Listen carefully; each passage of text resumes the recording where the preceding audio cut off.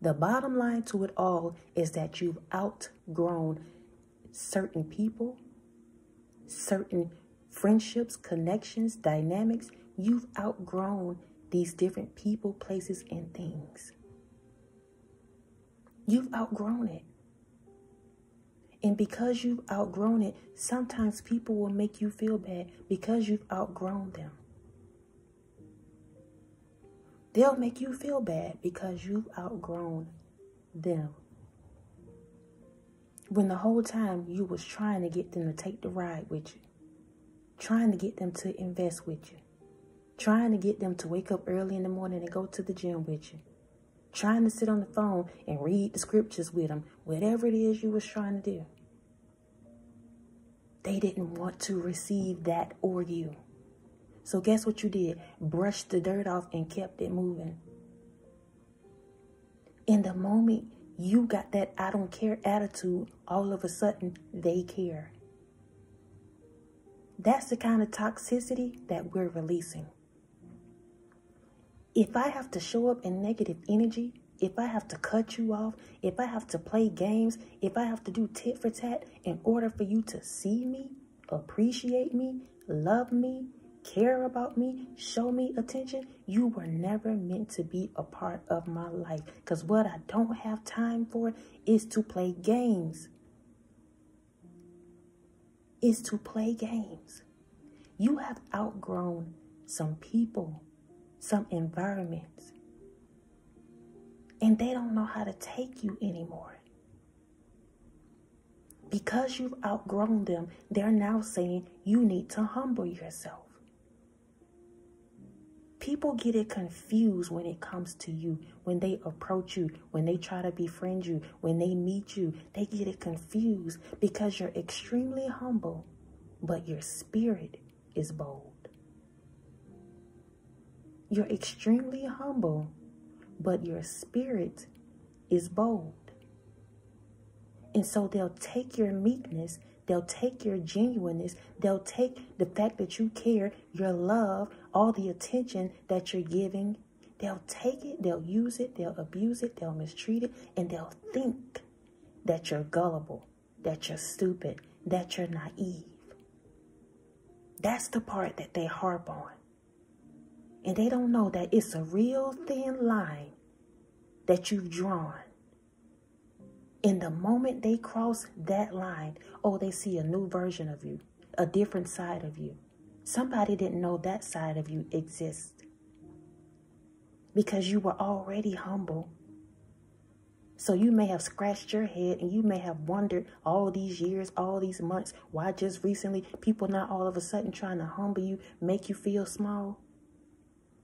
Because you're spiritually wealthy. You're spiritually wealthy. It has nothing to do with what you possess in this physical world.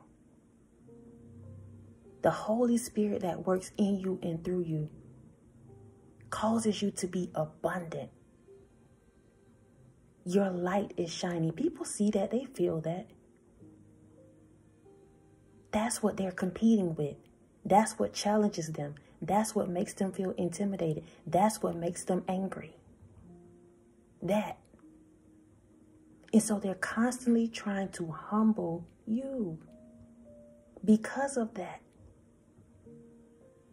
And that's why I tell y'all all the time that it does not matter if you decide you want to be the most caring person. You want to be the person that give everybody a plate. Want to make sure everybody got something to eat, something to wear. I get it. I got it, y'all.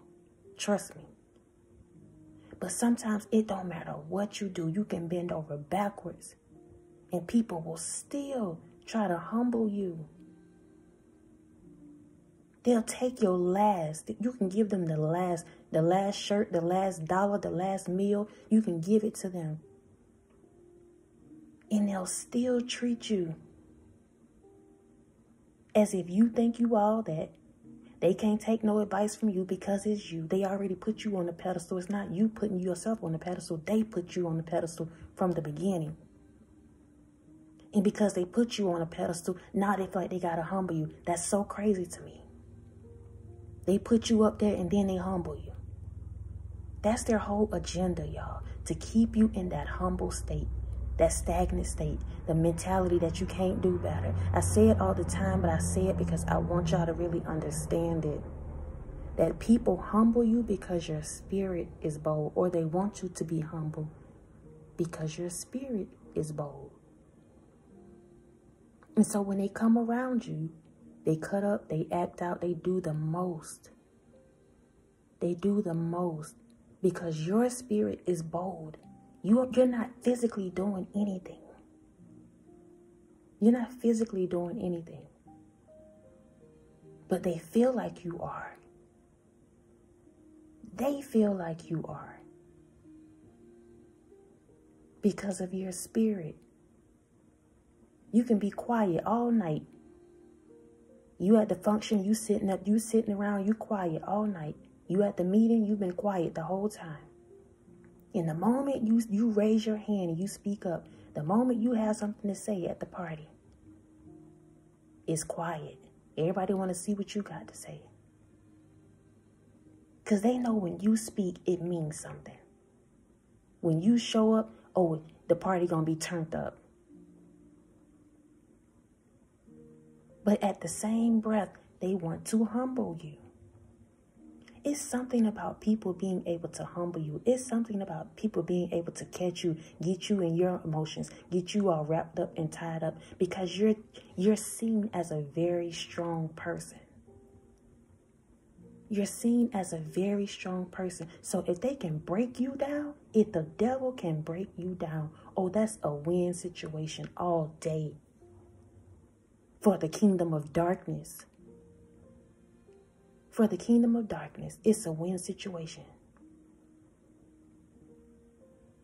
Because of the power that you possess, because of the light that you possess, because of the wisdom and the knowledge that you've gained through all the foolishness. Let me tell you something. When you start learning the enemy's playbook, you become a bigger target, a greater target. And that's okay because you're covered, you're protected. The only reason why I'm bringing that up and saying that, because I want you to know the more knowledgeable you are, the more you rise, the more you elevate, the more you ascend, guess what's going to happen? The enemy going to crank up a little bit more because now you're starting to tap into all of his antics and his tactics. And when you know better, you do better. So guess what? He got to play a little bit harder. The people that he used have to play a little bit harder. They got to say a little bit more to humble you. But right now, sweetheart, it ain't nothing they can do. They never had control. The thing is, we just didn't know better. But now we do. And we're learning more and more about ourselves every day. And every time you do that, your light gets brighter. And guess what? When your light gets brighter, you overshadow darkness. And when you overshadow darkness, they get more ignorant. No matter where you are. The enemy starts knowing who you are by name. Because now you're holding spiritual weight. You're walking heavy.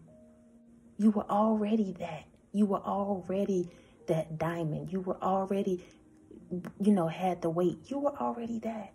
You just had to wake up to it. That light had to be turned on. And now it's on, baby, and it's going to stay on. Can't nobody dim it. Can't nobody humble you. Can't nobody stop you. And yes, your spirit is bold. Your spirit is courageous. Your spirit is anointed. You are anointed. You are great. What you possess. Yes. And that doesn't take away from anybody else. Because the moment you start hyping yourself, congratulating yourself, talking about all of your accolades and what you've been doing, people feel like it take away from them. It dims their light. It makes them feel small. So guess what? They try to humble you before you humble them. And you're not even thinking like that.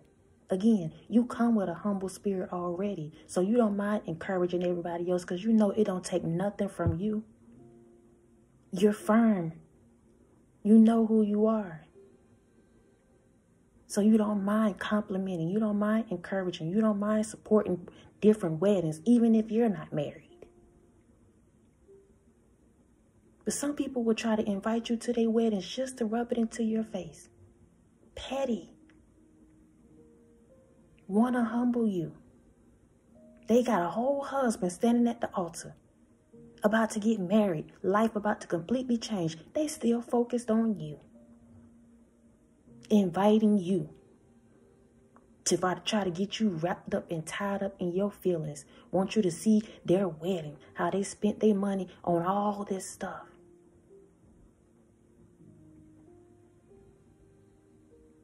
A facade is what it is. A facade. Listen, continue to be humble, but also bold. I tell y'all all the time, you can be humble before God and bold before the devil. You can be humble before God and bold before the devil, because the enemy feels like you should respect him too, and that's a lie. People get mad or start feeling some type of way when you call other people out, you call that spirit out. They get mad at you. They try to feel like, oh, you a Christian, or you this and that. You talking about God, but you talking like that. Why, yes, I am. Because I'm talking to the spirit in that person. I'm not cussing nobody out. I'm not mistreating nobody. Of course, when I step on the enemy, they going to feel some type of way. Of course, when you speak the truth, people going to feel some type of way. I don't care how you sugarcoat it. And that's what they can't get with when it comes to you, because your spirit comes with truth as well. That's the boldness of it all. So they look at you and they think you're gentle, you're kind, you're weak, you're meek, you're all these things. Oh, but when that boldness show up, when they push you to the edge, then all of a sudden they become the victim. We're not playing those games. We're not playing those games in this season. People trying to humble you, make you feel bad, do all these things. And the moment you stand up, you get a backbone, all of a sudden they're a victim. They don't know why you're doing this and saying that. We're not playing those games. People don't have to sit in what they've done. Keep that same energy. Keep the same energy. I love y'all so much. I love y'all so much. I love y'all so much. Thank y'all for rocking with me. Thank you for your PayPals, your Cash Apps, your Super Thanks, your thumbs up, your love, your support, continuing to show up each and every single time that I show up. Please know, please know I appreciate you all so much. Those of you that are new to the channel, welcome to the Walk Heavy channel. Over here is all gas, no brakes. We're putting our foot on the enemy's neck. We're not letting up. Those of you that are returning, y'all already know I love y'all so much. Please know that I don't know what's happening right now. I feel like I'm burping and choking and everything at the same time. But we're done now, so the devil can just let up and stop because it's over. But y'all, please know I love y'all so much. And until next time, y'all be easy. Peace.